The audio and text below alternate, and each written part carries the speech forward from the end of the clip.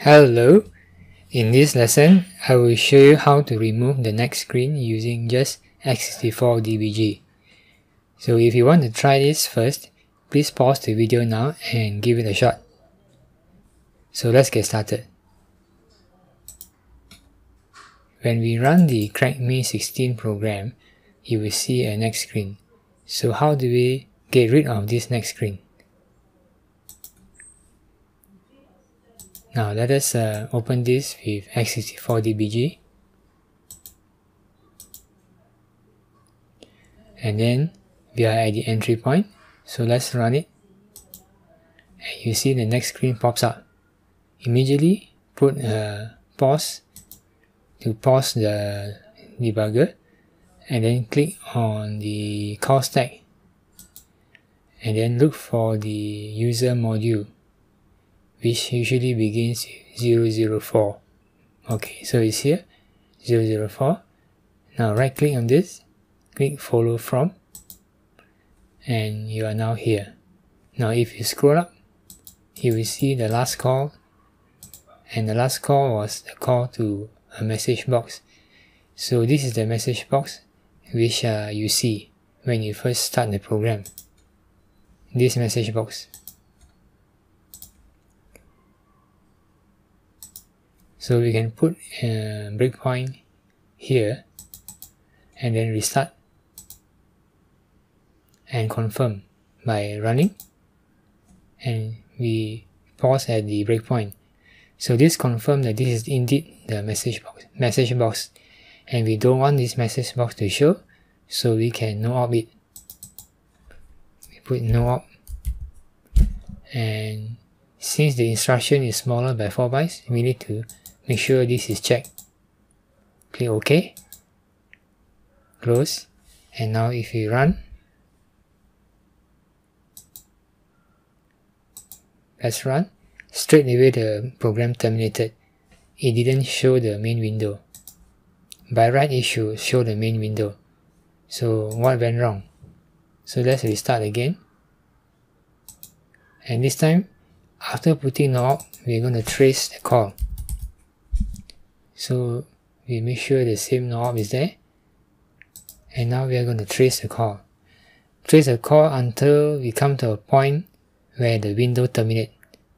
So in order to keep track of which lines we have already traced through, we can use a feature called trace record. So click trace record, select word. So now we press F8, just keep on pressing F8 until the program terminates. Alright, so the program has terminated. Now we restart, and if we click run, we will see the message box here. So we click no op here as usual,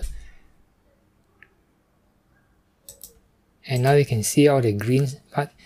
These are all the history of the trace. So we can see that in the previous run we managed to trace until here, and then the program terminated. So we know for sure this was the last call just before the program terminated. So now here we can see the function name VBN. So this is the thing that caused the program to terminate, and just before it there's a jump. So put a breakpoint here.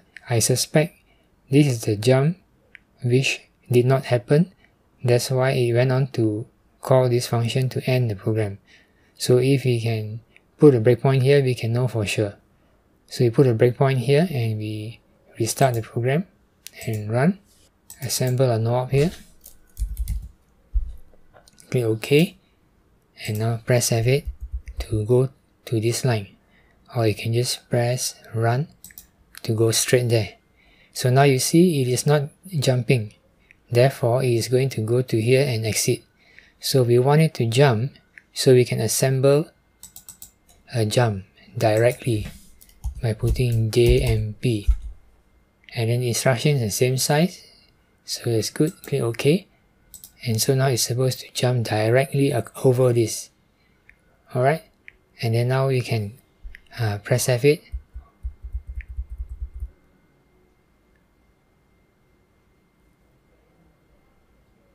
Or just run directly, and true enough, we got rid of the nag screen. So we are right. So what we can do now is go back to our restart here, and then go back here and let's patch this permanently. Type no op, and here patch this with jump. Click OK. Alright, now we can patch it, make it permanent. File, patch file, patch, and then give it the name, same name, but we put patch at the back. I will spell it patch with the X, and click save. Okay, so now we run our patch. The reason why I put PAX here instead of PAT is because if you put PAT, then it will, when you run it, it will ask you to, the UAC will ask you to elevate this to be administrator. So I put PAX. Okay, let's run it now, and you see there is no nag screen. So we managed to get rid of the nag screen using the x64dbg. So that's all for this lesson. I'll see you in the next one.